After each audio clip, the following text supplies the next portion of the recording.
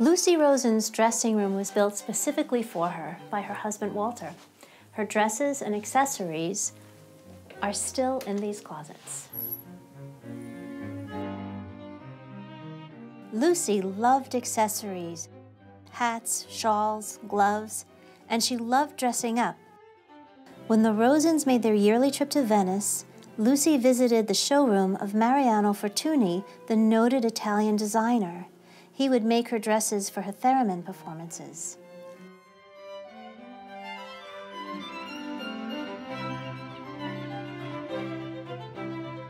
Connected to the dressing room is the master bedroom, but we call it Lucie's bedroom since Walter has one of his own. Like the other rooms in the house, it's an eclectic mix of styles and periods. It's also a good example of how Lucie and Walter Rosen bought things they loved and found a way to incorporate them into their home.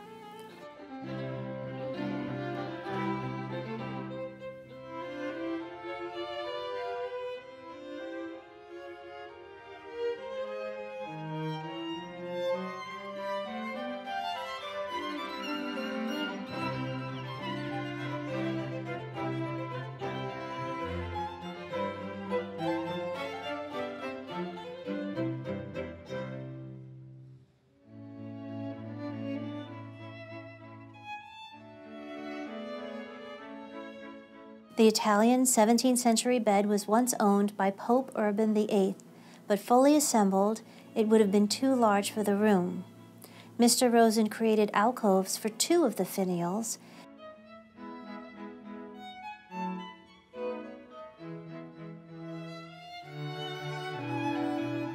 and he placed 2 of the columns on another wall.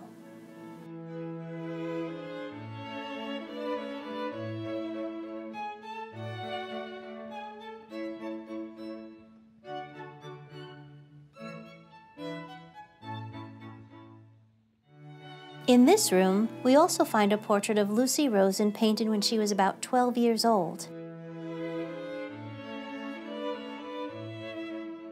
And a lovely watercolor of Lucie by Cecil Beaton, the Oscar-winning costume designer and a great friend of the Rosens.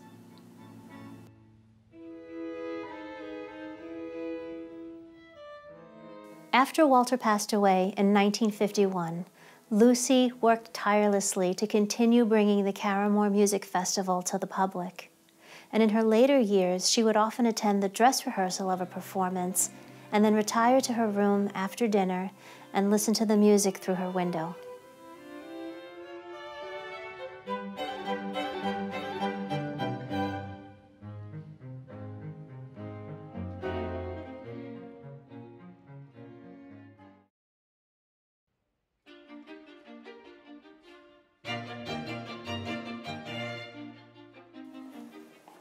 Thank you for coming on this tour of the Rosen House with us. Today, Caramoor continues to thrive as a vibrant cultural center and a source of inspiration for all. Visit our website for more information, and we look forward to seeing you soon at Caramoor.